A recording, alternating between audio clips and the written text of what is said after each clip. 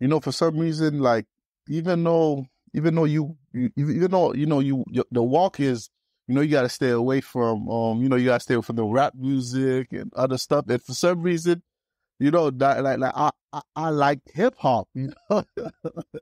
Like I like hip hop, and I found myself I was going back listening to the same music that I used to listen to, but for some reason it never made me feel good.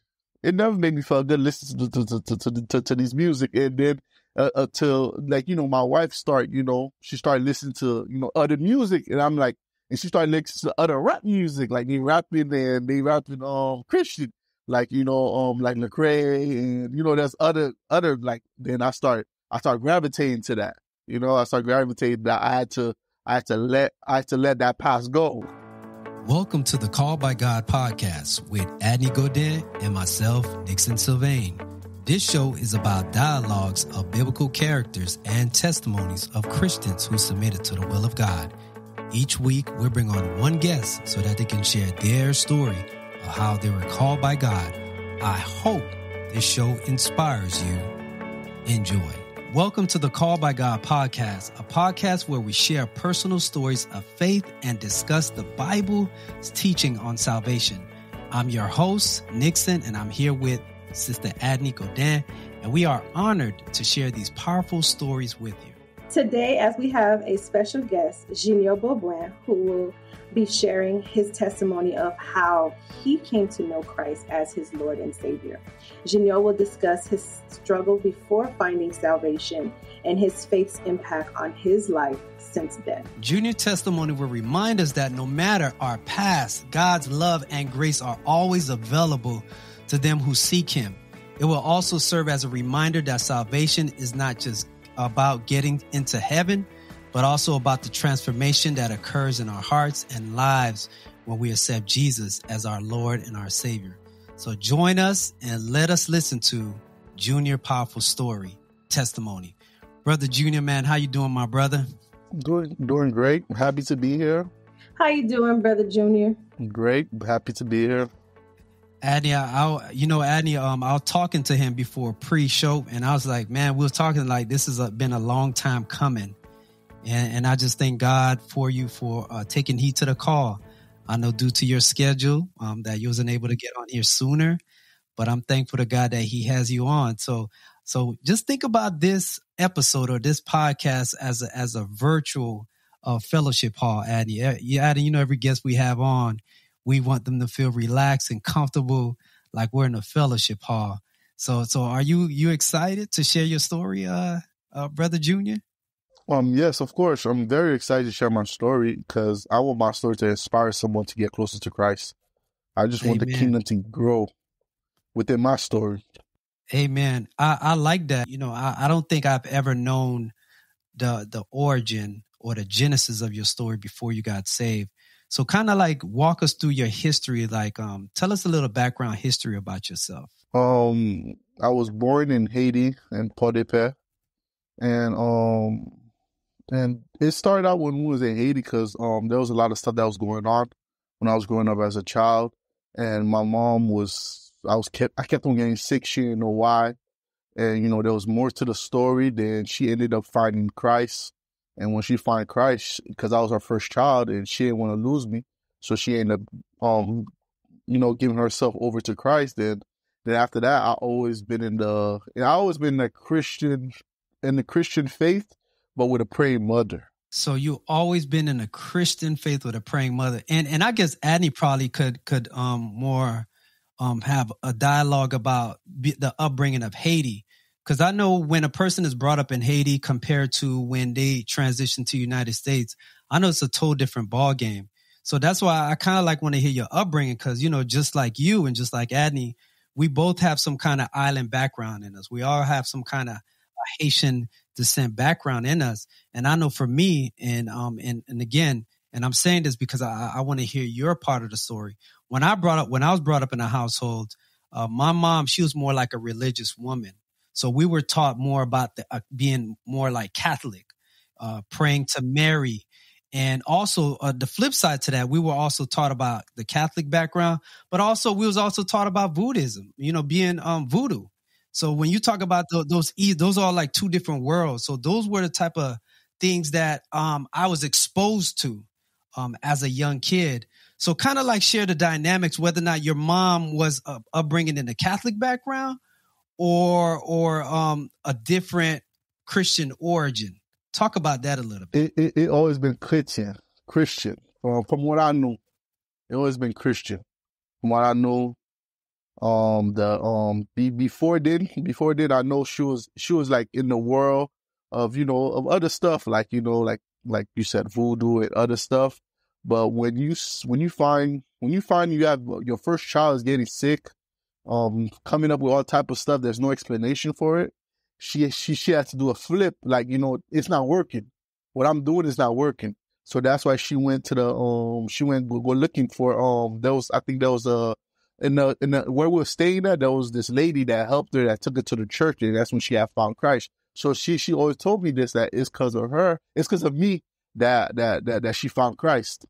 She found Christ. How old were you? So when your mother submitted to Jesus Christ, how old were you? And the reason why I'm asking is because I'm trying to help maybe someone out there that is young, that's probably contemplating knowing Christ, because it's amazing to me that you had awareness. So I want to know, how old were you when your mother came to the knowledge of the truth in Jesus Christ? And when did that start to kind of like tug your heart in terms of, man, I want to know Jesus Christ too? Like, did you see God or the glory of God in your mother to make you think about your ways? Or was it, I always say this to my guests, or was it hell that kind of like scare you, or heaven? Because, sometimes people hear heaven, man, everybody want to go to heaven. When you talk about hell, the hot place, the barbecue, folks be like, man, I don't want to go to hell, so I want to go to heaven. So kind of like talk about that. These stories is the story that she told me, because I was a baby. I don't really have recollection of things like that. I was a baby. I was a small baby back then. So all I remember is I always been going to church. So these are the things that she told me. At what age though? Well, like, do you remember, like, were you like, with the age 1 or 2. And you still remember that? That's when I don't remember. She told me. When you got older, she told you. As I'm growing up, she always told me. She always embedded that seed in me. Like, you can't be like others. You special. You can't see what other people do in the world. You special. Wow. That's very interesting. So when did at that age, when did you start to get awareness of Jesus? Because I know at that point you're not saved. So when did things start to click to you and start to make sense? Like life started to make sense for you? I mean, like when you always going to church, that's all you know. So ever since I was a small kid till I start, like probably how old I was, probably was like, because I know when we came here, I came here when I was 7. I came here from Haiti when I was 7. Same concept. We continue going to church. So I have a praying mother, and I know of God. I know who God is, but it's, you got to take the time for you to find him on your own. And then it's later on in life, because, when you come from a house of praying, of this, there going to be some rebellions in you, you're going to want to see, like, what is out there? What's going on out there? And as I was growing up, going to school, like for some reason, even though I was a kid, I always knew when something was wrong, like it was wrong from doing that, because, I grew up in the church, so I know right from wrong. I shouldn't do this, I shouldn't do that.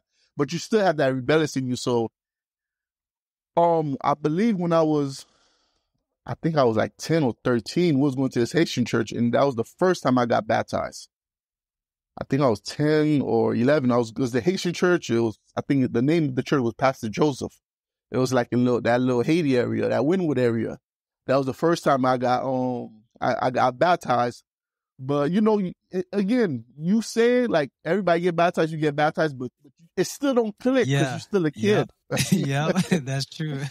And you still want to know what is out there, like what's going on out there. Then continue growing up till I met my wife. I met my wife in high school, and she used to always talk about God. She used to always be telling me about God and stuff. And again, I come from a house of praying women. Right. And then afterwards we we got together. She always talk about God. I always talk about God. No, God is start building that fear of God in me. And the second time I got baptized is before we got married at Brother Daniel at Hope Church of Christ. Amen. So that's when I really said, okay, let me start taking this serious. It's time to start being my word, start being and praying. Do what I gotta do. Yeah. Because it's bigger than me. God have a calling for my life. Yeah, and Junior, I'm glad that you mentioned your experience when you first got baptized. But truth be told, if you come from a Haitian background, we all got baptized. We all got, whether or not it was a sprinkle or going to church, to Joseph Church in Little Haiti, because that's where our parents that's where our parents migrated to. They migrated to Little Haiti. And I know you mentioned about your wife, so I always liken to when somebody come to Christ, I always look at it like it's like a marriage. Because I know you and your wife, y'all been married for years. So the second time you got baptized, what clicked for you? Was it a sense of maturity? Or is that was it something tragic that happened in your life and you say, you know what, I got to start taking this stuff more seriously because I don't want to go to the barbecue? Or what was the defining moment that kind of like said, you know what, I'm tired, I submit, here am I, Lord, send me? Because everybody, I say almost everybody that I've spoken to that had their aha moment, their wow moment, they either had an experience. It may not be a supernatural experience, but it may be like, you know what, I was just tired of just being sick and tired. And I just want to walk and I just want to serve the Lord. How did you feel the second time go around when you got baptized? The second time I got baptized, I felt like, like I had a decision to make, like this is my decision. Like, you know what? I'm going to take this walk serious. I'm going to stop playing. I'm going to, stop entertaining what's going on out there, because there's a lot of foolery that's going on out there. I'm going to start, take it serious. This is me making the decision right now. Yes, I want to get baptized. Yeah, and again, that's why I say I'm glad that you mentioned that, because I want people to understand that, like, this is not a joke. This is not, you don't just get baptized and play church, because there's a difference between going to church and being the church. Because people could go to church all the time. They could go to church on a Wednesday. They could go to church on a Sunday. But the reality is, are you going to be the church 7 days a week? Are you going to be a disciple for Christ, right? So I mention that because when a person gets saved, there's some trials and some tribulations that you got to endure. You will get tried. You will. So can you share an experience that you probably went through or have experienced that kind of like gave you a closer relationship with God? Because, sometimes people experience God in a different way. Sometimes God have to test us. He have to put us through a slew of trials and tribulations. Some people lack faith, and that sometimes those experiences either pull us away from God, and sometimes those experiences either draw us closer to God. I had a lot of testimonies where I could say that, wow, God, I know that you're with me. So can you share a testimony or a moment in this after your second baptism, or an experience that you had that made you realize, like, wow, God is with me, and I know that he's with me all the way to the end? Stay with us. We'll be right back. Thank you for making it midway through this episode. We want to take a moment to sincerely thank each and every one of you who have been supporting our show. Your encouragement and positive feedback mean the world to us. We want to continue to bring you inspiring and thought-provoking content each week, and that's where we need your help. We kindly ask you to support our podcast by clicking on the link provided in the description below. Your support will enable us to grow, reach a wider audience, and continue to produce the quality content you enjoy. We truly appreciate your support and value your contribution to the Call by God podcast. Together, let's inspire and uplift others in their faith journey. Thank you once again for your continued support, and we look forward to bringing you more enlightening episodes in the future. God bless.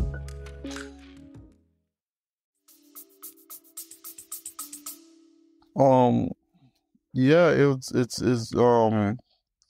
for some reason, like, even though, even though, the walk is, you got to stay away from, you got to stay away from the rap music and other stuff. And for some reason, that, I like hip hop, like I like hip hop, and and I found myself, I was going back listening to the same music that I used to listen to, but for some reason it never made me feel good. It never made me feel good listening to these music, and then until, like, my wife she started listening to other music, and I'm like, and she started listening to other rap music, like they rapping Christian, like like Lecrae, and there's other, like, then I start gravitating to that. I start gravitating that I had to let that past go. Let that past go of those music, because I literally, those music is my whole entire high, from elementary to high school. So it's hard for you to let that old you go. So I found myself now listening to more church music, church rap, and it's just been a blessing since I made the switch, and I know God was working through me. I know God was working through me to let that, because the music, they say subliminal stuff. You don't know what they say, man. That's true. That's true. That Yeah, is true. That's yeah, facts. yeah. That's So facts. I thank you for your transparency about the music thing. And I think this is what this platform is all about. Because you see how you said that you struggle with the rap music, that industry.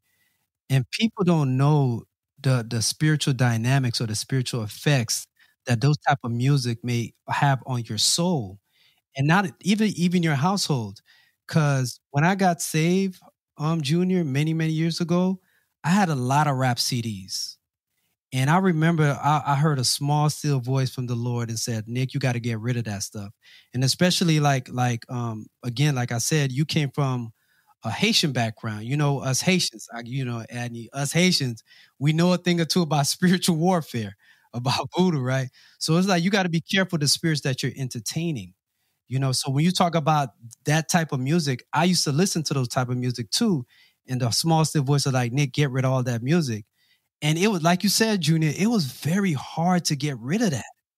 It was very hard. So there might probably be someone on here like listening, be like, man, you know what? I'm struggling. I'm struggling. I'm still listening to that worldly music. And I'm trying to purge myself out of that. So it's easier said than done, right? Because you said you've been listening to this since you was like young. And so what is, like, how did you get out of it? I mean, because this is a real show, right? And I have a real audience. So if I got a young kid that's in high school or even in college and saying like, man, this dude just gave up rap music just like that, I want to know how you did it. How did you do it? So could you kind of like walk us through that process? Like, how did you do it? I know you talked about it a little bit, but could you go like a little bit more in it, it, detail? it really started gradually started listening to K-Love here and there, and then I was like, this music kind of slow. Then I had my wife, and she was like, no, it's Lecrae. I'm like, wow. And I fell in love with his music. I fell in love with his music about God, how how you talk about God, and he talk about the real stuff that we going through as black people also in the United States. So I fell in love with his music also. Yeah, the way he worshiped God and stuff. Hey, so y'all heard it. Y'all heard it from Brother Junior now. So he really trying to tell you, get yourself a godly wife. A godly wife will set you in order, right? Yeah. Keep you in line. Yeah, keep you in line. So, but the way that I got rid of my worldly rap music, it was through fasting and praying. So, obviously you shared with us one way that if you're married and then you have your other spouse that has this godly character, you can see the glow and the glory of God on her. Obviously, that's going to bring some kind of conviction. But for me at that time, many years ago, I was single. So when God told me like, hey, get rid of that, I had to go on a fast. So I prayed, and I got rid of that because I know that it wasn't doing good for my flesh, my soul. It wasn't good for my soul. Because it's like, how can you expect God's blessings, right? You listen to godly music and all, you're feeling good, you're feeling joyful, And then you have another music that's tearing stuff down. They tearing women down. Yeah. They tearing our community. They talk about violence. They talk about money. That's such a contradiction, right? That's like a yin yang, black or white. Like, what is it? You know what I mean? So in closing, and I enjoy your transparency that you shared with us thus far about your call, because I know everybody's calling that God has is very unique. Is very unique. People don't have to have a crazy story like I was just drug dealer, or I was this and that. The reality is that God calls people. God calls people into the body of Christ every single day. And it's the devil that's trying to pull people away from God. But God is so sovereign. He's so patient. He's trying to draw people closer to him. So in closing, I want to say, man, what do you want to be remembered for when God called you home from a spiritual level? So when God called Junior home, he said, Junior, my son, well done. What do you want people to remember you for from a spiritual standpoint when you go back home? And I mean to heaven. I want to be remembered as the person that always, good advice about God, will pray for a friend, and just would be there in the bad times. I remember that guy. I want to be that guy. God telling me, you did a good job. You was more for the people, helping people. Amen. Yeah. Amen. I'm glad you shared that too, man. And I know you're a wonderful husband to your wife, and I'm sure you're a wonderful father to your son. And I'm sure your son going to mimic those same characteristics that he see in you. And this is why we need more godly men and godly fathers and godly husbands in the household. Because when you got a godly father and a godly husband in the household, it's the communities are better. And I say that because early on you mentioned how you had a praying mother. So kudos to your mother. Shout out to your mother. But now God has put that dynamic, that family dynamic together in you and your wife. He had put you guys together. So now you both of you guys could be unified. And now your son may see you and your wife, come together in prayer. So as he aged, he can say, you know what? I had a praying father and I had a praying mother. So I am the way I am by the grace of God. But I thank God for my mom and my dad. So I like how you shouted out your mother. And that also showed me too, Adney. And I know you say you didn't have much to say. I like how Junior pointed out his mother, that parents make a difference. I'm surprised you didn't catch that, Adney. Parents make a difference. If you got a parent that's carrying on in an ungodly way, chances are that child may be like that. But if you have a mother or a father that's praying and on their knees and praying on behalf of their child, you may experience a Junior, a godly man or a godly woman. Any closing things you want to say, Adney, before we go? Thank you so much for joining the podcast today, Junior. I'm sorry, I normally have questions, but I don't know. Your story was just different. It honestly explained itself. There was no needing to add anything extra. So I thank you for your transparency. And I'm grateful and thankful for the person that you are, as far as a brother in Christ. Just continue doing what you're doing and allow God to use you. Thank you. Let him get the glory. Amen. All right. Thank you for tuning in to the Call by God podcast today. We hope that you have been inspired by, I want to call him JB's testimony, and that it helped to deepen your understanding of salvation. We want to remind you that salvation is a gift, a free gift from God, offered to all through faith in Jesus Christ. If you haven't yet accepted this gift, we encourage you to take some time to reflect on your relationship with God and consider what it would mean to make Jesus Christ the Lord of your life. That's it for now. But before we go, please continue to listen, subscribe, and share our podcast. Also, if you want to support our show, please scroll down to the bottom of the show notes and click on the link that says Buy Me a Coffee. We would greatly appreciate it. Thank you for listening.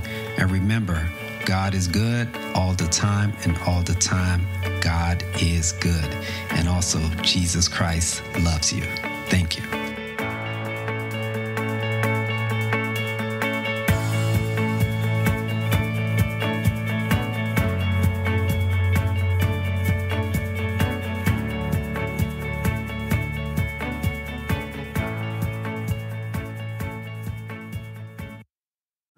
Wait, there's more.